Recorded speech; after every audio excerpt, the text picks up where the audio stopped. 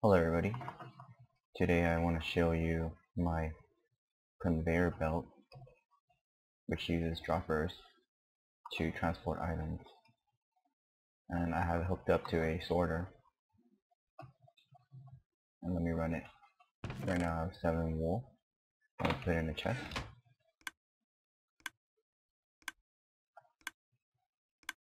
and I hooked it up to a dispenser so you can see when it gets there. 1, 2, okay, that's blue. Let's try yellow, red, ender pearls, yellow,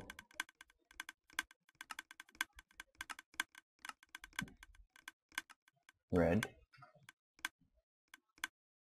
and ender pearls should be coming up in a little bit.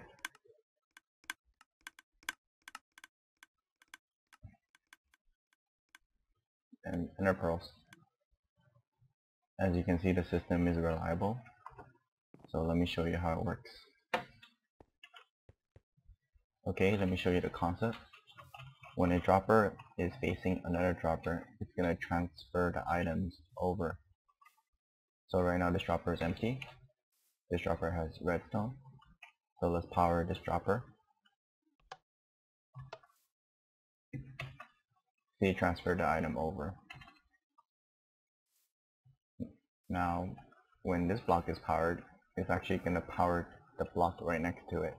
So it's going to dispense 1 and send 1. Dispense and send 1.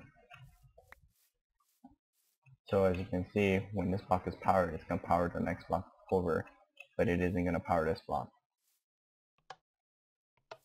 There's only 1. And again. So in order to make this move over to the next one, you have to provide power to this block, which will also power this block.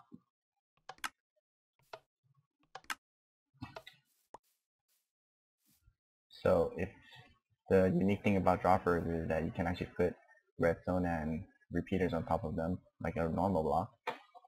So when you power this block, it's going to send a signal to this repeater, which will also power the block right next to it, and that's going to create a conveyor belt effect.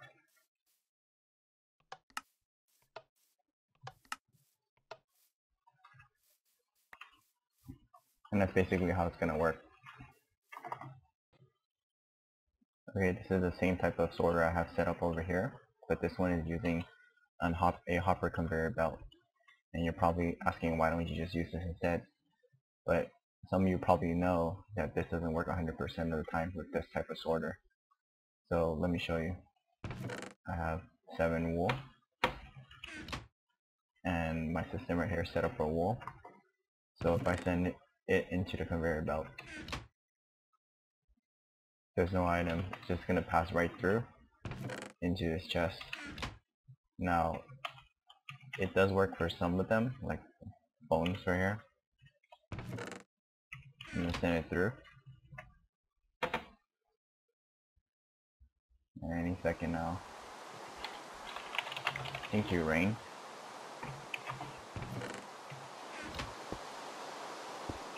Well, it was working and now it doesn't work.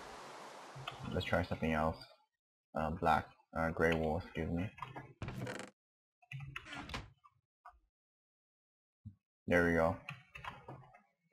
And this was working earlier, but now it doesn't work. So this is really finicky. That's why I don't use it. I want to use it because it's simple and easy, but it doesn't work 100% of the time.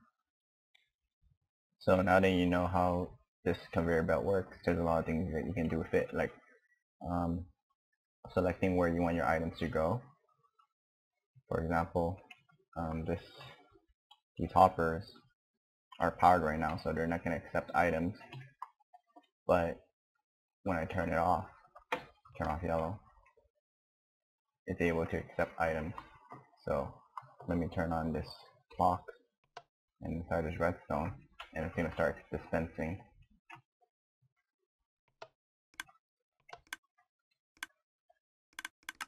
From yellow. Turn this off, and now it's going to travel to the end. Now let's be white, and now it's going to go off white. So you can come up with a lot of things for this type of system. Let me show you something else that you can do, or whatever.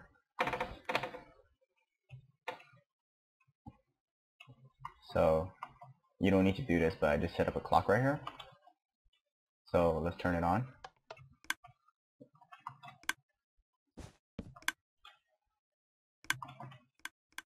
And now there's going to be a signal here, and it's going to ignore these signals. So let's say I wanted to put in some arrows. You can go up any of these droppers, these 4 arrows, drop it in, and it's going to sort into the arrows.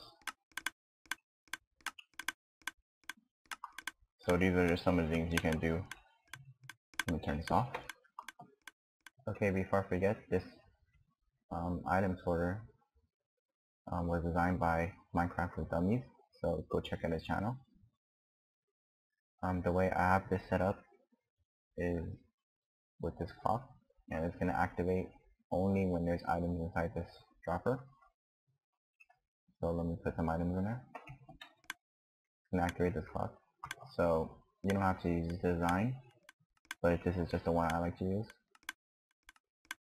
And some of the obvious disadvantages of this system is that it does use a lot of repeaters and droppers, so it's a little bit resource intensive. Also, it lags your computer quite a bit, because if you think about it, you have repeaters firing, and for about every repeater that's going off, you have 2 hoppers or more that are also firing. So it's getting a little bit laggy, but you can just put your items in and just walk away. It's not going to break or anything like that. I've tested out the system and let it run for about an hour on my computer, and it actually had 100%. So I think that's pretty impressive, and that's pretty much it. So if you guys have any comments or questions, please leave them below, and I'm really interested in some of the things you guys might come up with by using this conveyor belt system, and I hope you enjoyed.